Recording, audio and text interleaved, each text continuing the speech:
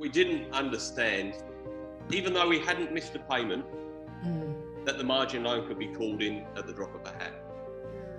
And we didn't even know at that time, we were so naive, we didn't even know at that time that it was pulled against the house, because we always said that was our number one, that we didn't want to touch our house because we were quite conservative. It didn't end up being that way. You're listening to Property Investor Tales, stories from the front yard. Here's your host, Tabitha Bright. Hello and welcome to Property Investor Tales. Stories from the front yard, where I get to speak to property investors from around Australia about their investing journey. My name's Tabitha Bright and I'm the head of coaching here at Positive Real Estate, where we help people build wealth through property. With over 8,000 clients across Australia and New Zealand, there are some incredible stories to tell, which hopefully make your investing journey that little bit easier and will inspire you along the way. So my guests today are Helen and Ian Morse.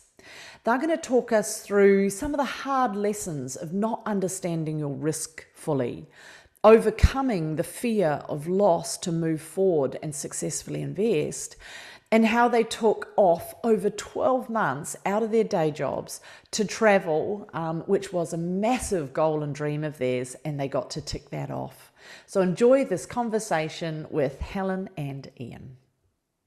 Helen and Ian, welcome to the podcast. Hi, Tab. Thanks for having us. Thanks. It's lovely to see you. Thanks for having us. Oh, lovely to see you too. So today we've got quite a story. It's a story that I would summarize as the key topic being courage and bravery. And so I guess I wanted to start from the place that when I first met you guys, you'd had a bit of a ride. So I met you in 2010, and 2008, December, you guys had pretty much lost a pretty sizable chunk of money. You'd been working with a financial planner, and you'd understood, and the financial planner had put you into a commercial property managed fund that was far riskier than you guys realised. Is that right? Yeah. Oh, yeah, much so. Our fault, probably. We hadn't done our due diligence, I guess. Yeah. We just trusted. Yeah, we trusted him. Yeah. Okay. And from there, you had a margin loan. So what that meant was that you'd invested a certain portion of money, and then you'd borrowed again double that investment against your home that you'd paid off. Yeah, but we didn't realise that at the time. Yeah. It wasn't explained to us that had even happened. Right, okay. And then I guess when the GFC hit, the managed funds were decimated and your loan was called in, and you suddenly, and within a very short time, which is common with margin loans, you found that you had to pay back a substantial loan in a very short period of time, and that meant mortgaging your home. Yep. Yeah, it was a full amount. We didn't understand, even though we hadn't missed a payment, that the margin loan could be called in at the drop of a hat. And we didn't even know at that time, we were so naive, we didn't even know at that time that it was pulled against the house, because we always said that was our number one, that we didn't want to touch our house because we were quite conservative. It didn't end up being that way. Right. You did recover some funds because you went via the Ombudsman, and it was a long process, wasn't it? That was probably a couple of years and a lot of headaches. Headache, tears, frustration. Bottles of wine. Bottles of wine. We were lucky in one respect that with Ian and I, it was like a roller coaster ride, and when he was up, I was down. When I was up, he was down, and we got through it just by, supporting each other and a lot of help from a lot of people. Yeah, lot of friends. lot of tears over spilt milk, I guess. But we got there in the end, I suppose. Yeah. We learned a lot.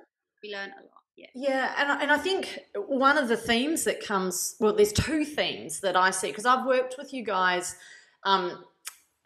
from 2010, although there was a bit of a gap, which we'll talk about, from 2010, and so we've got to know each other very well over the years, and I'd like to think have built a good solid relationship, and we can have frank conversations, which, it's rare in your life to have people that you can have those frank conversations with. Yeah. No, you're amazing. That was. Thank you, but it was actually meant to say that you're amazing. And you've been an absolute pleasure to coach over this time. And you've been a pleasure to coach because you are able to self-analyze and you are able to tape the coaching, which is really valuable. But taking a step back, the two things that have come through from me coaching you, what I've noticed is, how you work together as a couple and how you do support each other, even though, like we were chatting today, Helen, you and Ian are very different personalities. Absolutely different. I hope so. Do you want to give us a quick snapshot on what that looks like? Oh, So people understand. People that don't know you, yes. Okay, so Ian is the grounded, probably sensible one.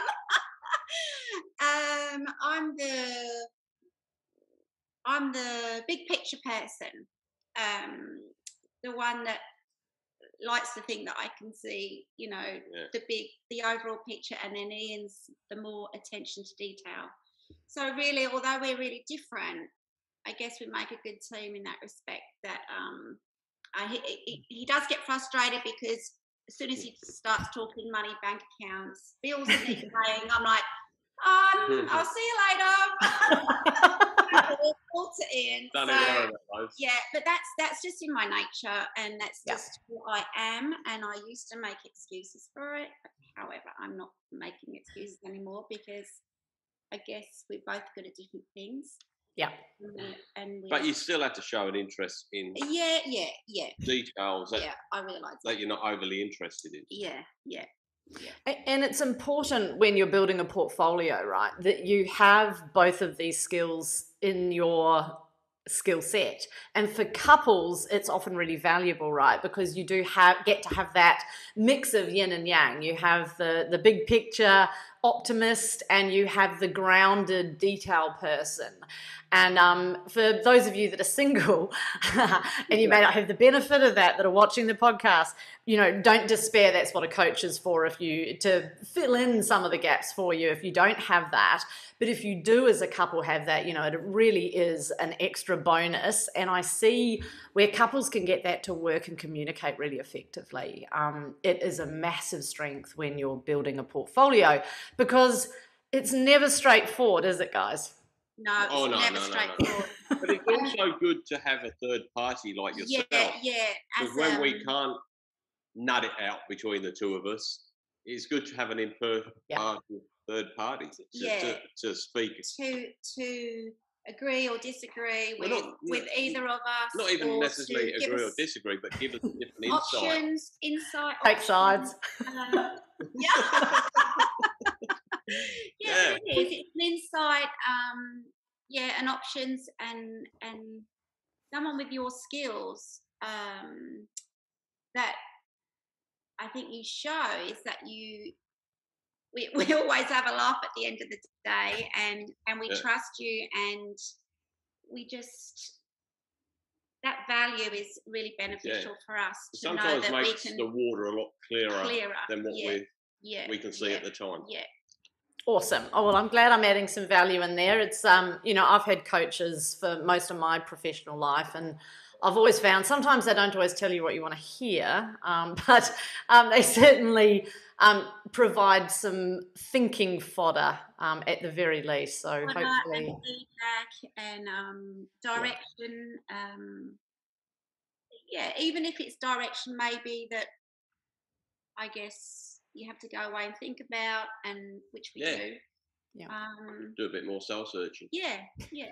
Awesome.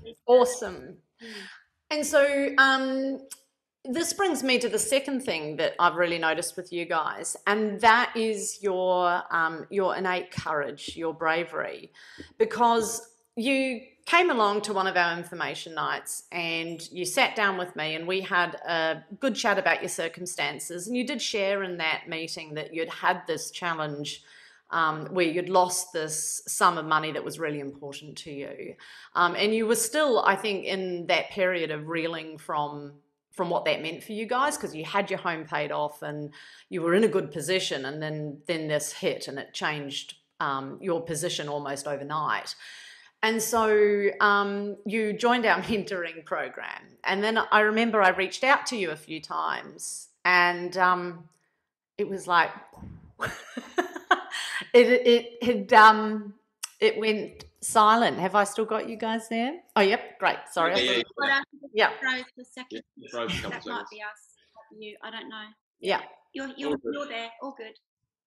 Wonderful. And so, just in case you didn't catch that, that after you enrolled in our mentoring program in education and coaching, I reached out a couple of times, and I couldn't reach you. Do you want to talk about what happened there? Because I always frame courage and bravery as something that you have despite the fear. So you can't have courage without fear. And sometimes the fear, when you've had an experience like you guys had, can be, pretty substantial. And is that what happened for you guys when you first joined up? Because I didn't speak to you really for about 2 years. I was double checking the notes in the system. Yeah. I can only speak from my own point of view that when we signed up, we knew we had to do something. So we signed up. Yeah. But then for me, the thought of investing again, one, I had no confidence really in what we would, not as in investing in housing, but what I was doing. Yeah. I didn't understand. And I was scared of losing what little bit I had left. Mm-hmm. So it took me a little while to get my head around that. Yeah. To be honest. Yeah. Helen? And with myself, very similar, I guess.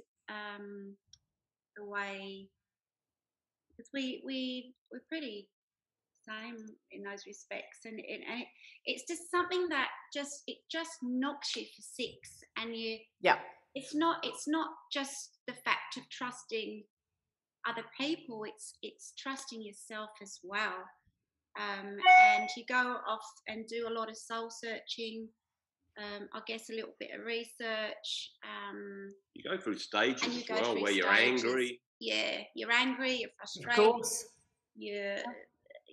And life moves on regardless. So you're doing other things as well. Yeah. Maybe we had other things going on at the time. I can't really remember. Yeah, because I remember you reached out to me a little bit later on in the journey, and you just said we've got to do something. We're here.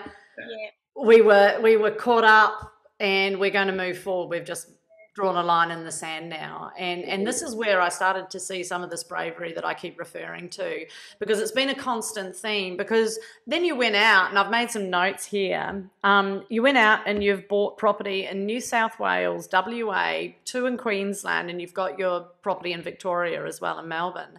So to come from such a place of fear to then, obviously with some coaching, some guidance, some support. And it hasn't been a smooth journey. Property hasn't always performed when we've wanted it to. And despite that, you've still moved forward, and you're in this fantastic position now where your portfolio, you've got exposure to all of the major markets in Australia. And for anyone listening at the moment to understand that you've got property in Brisbane, in Newcastle, in Perth, in Melbourne, to be poised like you are and positioned while the market's about to do what it's about to do now, is just fantastic. And I am like, everything to the universe. We're just now waiting, because you're perfectly positioned. We're just now waiting for that market to deliver that capital growth. I don't think that we would have. I don't know what we would have done if we hadn't have met you guys and had that. I don't know if you call it bravery, courage, or madness, or whatever. Or an extra glass of wine the night before, perhaps. I don't know. But we don't know really where we would have, where we'd be now if we hadn't come back and set some goals, set strategies with your help, obviously. Bit the bullet. Moved away from what's gone on in the past to, we've just got to do this. But it's also the other people that you put us in contact with as well. Yeah. I mean, Peter Gwynn, he's fantastic. Yeah. He sort of reassures you all the way. Yeah. Yep. So that's finance. Yep. Finance broker. Yep. Yeah. And even the other clients, I know you guys have formed relationships with other. That's the one thing I miss because of COVID, is not being able to go down. Is to catch up in the evenings. Yeah. People that we've, you've there's certain things in common. You've got this main umbrella of commonality with PRE, but we find that we have a lot more in common with and it's interesting to see what people are doing. Yeah. And there's people that inspire us that are in PRE as well. So people that you want to emulate. Yeah. Not just the people that we meet up with, the other clients, but it's the other staff as well, and staff that have been with you and that have moved forward with their careers or personal life or whatever. It's an inspiring group. Right. Yeah, and it's that old adage about the company you keep, isn't it? Yeah. and that, and like I was saying to you, that's the question that I often come up against when I'm about to go and do something. I always say, now what would Helen and Ian do? And we chuckle about that one. I've heard that said so much lately, because we did it wasn't so much of a blog. We did, whilst we'll talk about, what we did a little bit later. I think that might be one of the questions. But we did a daily diary and daily photos on Facebook, and we had so many followers over that 15 months. And we've met people in all over the world on our travels. And we're still getting messages from people in their 20s, people in their 30s, people in their 40s, 50s, 60s. You inspire us to want to do what you've done in the Let's future. talk about that, Because what happened, guys, is these guys came and sat down with me, and sometimes property takes its time to perform. It doesn't always go up the next year after you buy it, and there can be some frustration around what we call the consolidation phase. So you've positioned yourself well, you've bought all your property, and then it's like, now what? And these guys had some big goals, and we went through their portfolio and we talked through where the different markets were at, what was happening, and what they needed to do. And for a lot of investors, it really is just about time in the market. It's kind of like baking a cake, and you can have all the best ingredients and you put them into the bowl and you mix it all up, but unless you give it time in the oven to bake, you don't have the result. And this is where these guys were at. And something that was super important to them was, Helen, there was your photography. Ian and Helen, I know, both wanted to travel. And we worked out that with their portfolio, because it wasn't going to cost too much to hold, We had buffers in place, and you guys had the ability to, I'll let you tell everyone. We were able to, well, we kept saying we're going to do it. Yeah. And so we went to visit Tab one day, and we went to her office, and I said, when are we going to do this? We keep saying we're going to do it. And she said, right, okay, let's set a date. And we set it for 12 weeks. Yeah. From that meeting, That's right. we gave us 3 months. And within that time, we rented the house out. We'd put everything in put storage. all our stuff in storage. Worked out a bit of a plan. Yeah. Quit your jobs. Where we were going to head. Quit the job. Quit the jobs. where we're going to head. We've got a massive, great big world map in the study. And I mean, we already had kind of places that. But we didn't know how we were going to plan it as in a circuit. Yeah. So we had a lot of planning to do in that time. We had to sort out like things like bills and what else? Yeah. Make sure the rentals were looked after. Yeah, it was a full-on year. Full-on 3 months, 12 weeks. And then, I still think we'd be going to go if Tab hadn't said, okay, let's make a date. So we're not going to talk about this again. 28th. You come back and you haven't booked us time? Yeah, 28th. You're not going. You're not Yeah, going. there was some tough love, yeah? Yeah. So 28th of July it was, and we did 4 months in Africa. Wow. We did a month in Africa it's mostly camping as well. We did a month in Sri Lanka.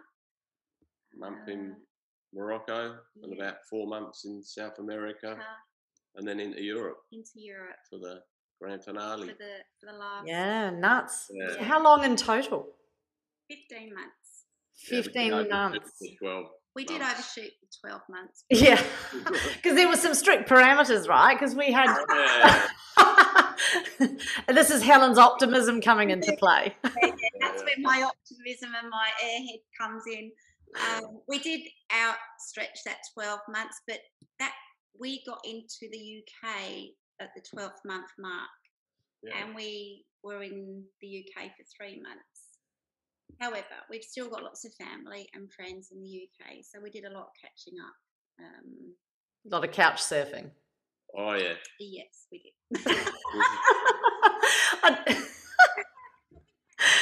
We backpacked around South America. Yeah, and at one stage we hired a what's it called? A Ford Ranger. Ford Ranger with the tent on camper on the top.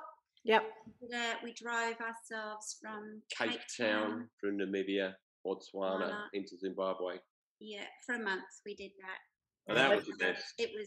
We weren't initially going to do that. We were going to go fly. Once we got down to Cape Town. Oh, this is something else that we got to talk about, Tab. This is my challenge. The bit I missed out on. We didn't go to Nepal. We didn't get there.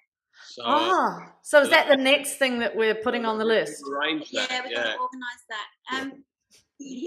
we've got to organise that. We've got to organise. The problem being that everywhere we went in the world, we came across people that said you can't miss out on here, you can't miss out on there.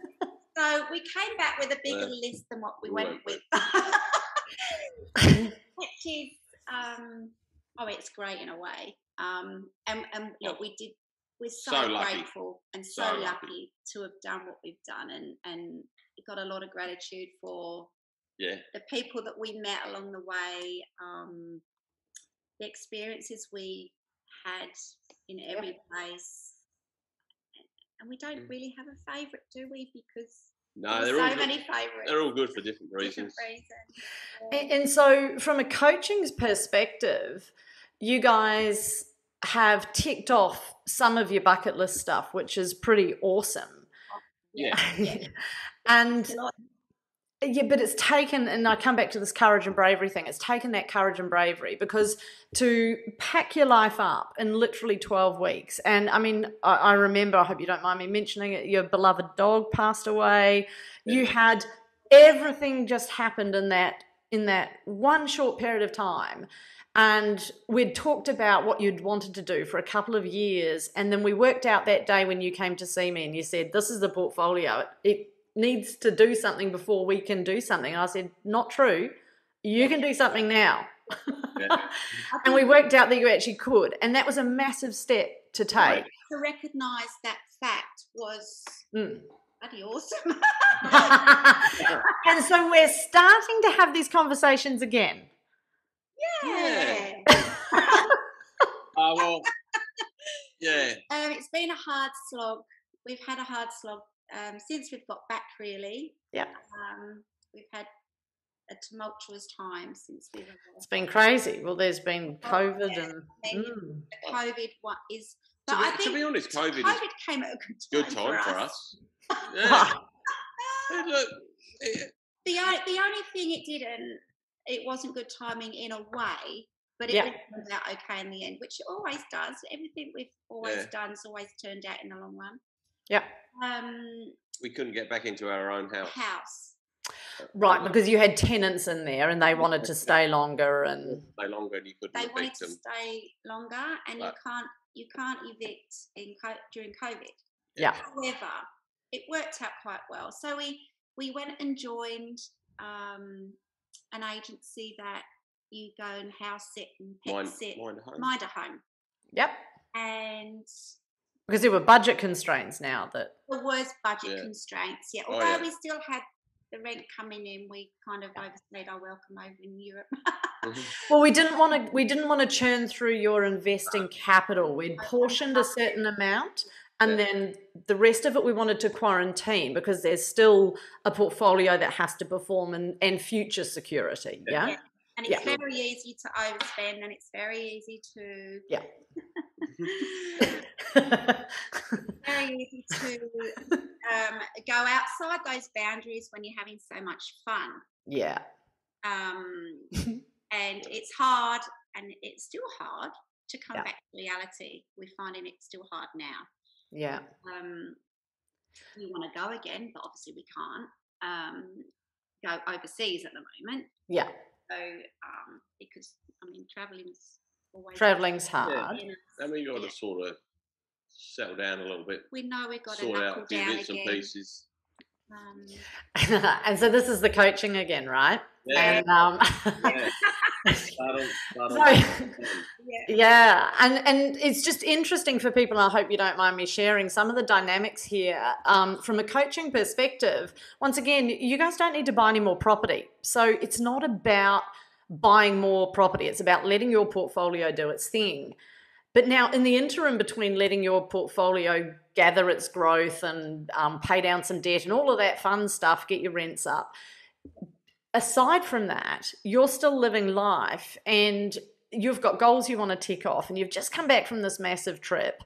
You've been crash landed into real life again, having to get jobs, consider what are you going to do. You don't want to go back to what you were doing potentially. There's all this. Reasons that we did go That's away. why we went. We promised each other we would not go back into what we were doing before. Right. And so there's been some challenges in that space with shift work, with so then this is this fear around, well, what if this happens? And then it starts to kind of happen.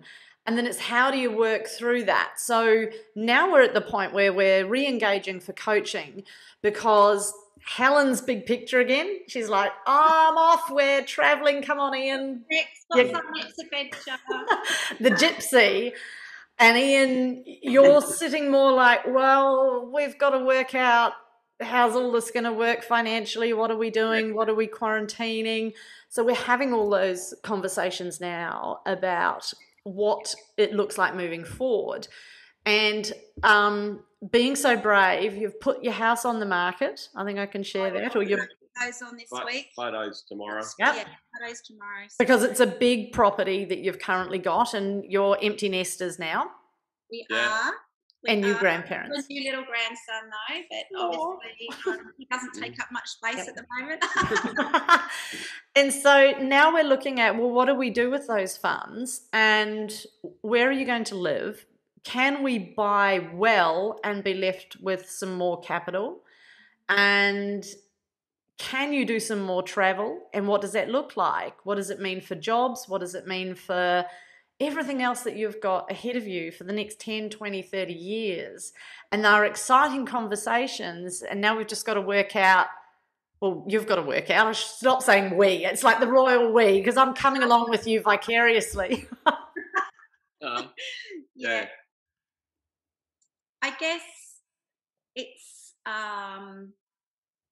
we've got to basically, we have had a short conversation with you, I guess. So we have to come back in and sit down and with all our thoughts and our next set of goals. Ian's doing his, I'm doing mine, and then we'll go back in, come back to see you, and on the Zoom or however we do it, and make another strategy, I guess, and structure it again so that we can something that we got to aim for. You got in life. You got to have a goal, or something to aim towards. It's so dangle much that carrot. Easier to get on with life and work, I guess, if you've got something at the end that it's gonna pay for. It's easier to do something if you don't particularly enjoy it or you're not overly enthused about it, if you can see there's a goal at the end, a light at the end of the tunnel. Yeah. Amen. Towards something. Yeah. Well, I think that's a wonderful note to probably wrap up on. And so if I can ask you one final question, is there anything that I should have asked you that I haven't? Is there anything that you would like to share with maybe the listeners or the viewers today that is really important that you've learned on your journey? Because you've had the ups and downs and the bumps, and I think we're coming through to the other side now. What would you share? It won't happen overnight. As frustrating as it is, you hear all these stories that people make hundreds of thousands in next to no time at all in property. Yep. But more often than not, you just got to sit tight. Yeah, you gotta go with the flow to a certain extent, and take the goods with the bads. Yeah. Don't extend yourself so you can't enjoy life as well. Enjoy yourself along the way. Right. Because otherwise, it becomes a chore, and you'll just drop off. You become resentful, and you don't. You're not enjoying anything, and then at the end of the day, who knows how long you can do these goals for, or do the goals that you want. You know, you might want to go up to Nepal. But I've heard Nepal twice now. It's on the radar. We'll get there. Before we're all, before we've got everything that's aching too much, before we can do the climb. Do knock off small goals along the way, big goals along the way. Instead of leaving it all for one day and then thinking, I can't do that anymore. Late. And then you're regretting it. Wow. Amen to that. Be strong and listen to your gut. I think that's the conversation we had before as well. Listen to your gut. Listen to your soul, I guess, of what it is you want actually out of life, because one of my mantras is squeeze every drop out of life's sponge, because you just don't know what's around the corner. Truer words never spoken. My friends, this has been an absolute joy having you here. Thank you so much for letting me talk through everything. Thank you for guiding us on our journey, I guess, because if it wasn't for you, we probably wouldn't have done what we have done. No. We'll be back for more. And we'll be back for more. Beware, look out. Well, I look forward to maybe in 12 months' time we'll be having the Helen and Ian podcast part 2. Lovely. Thanks, guys. Thank you. And thanks to the whole team and all the other clients for, taking us under their wing, I suppose, and helping us in our courage and support. You've been incredibly brave and an absolute pleasure to coach. Oh, thanks very much, Tab. Lovely. All the very best. Darling. Thank you. Bye. Take care. See ya. Bye. Hey, thanks for listening to Property Investor Tales. Remember to subscribe so you get notified every time a new episode drops. As you can guess, I love hearing people's property investor tales. So if you'd like to share yours, then please get in touch with me via email at propertyinvestortales@positivementor.com.au. We would also love your feedback, and I would appreciate a 5-star review over on Apple Podcasts or Spotify. Remember, you can watch all of these podcasts over on YouTube at Positive Mentor or at positivementor.com.au. Until then, take care, happy investing, and bye for now.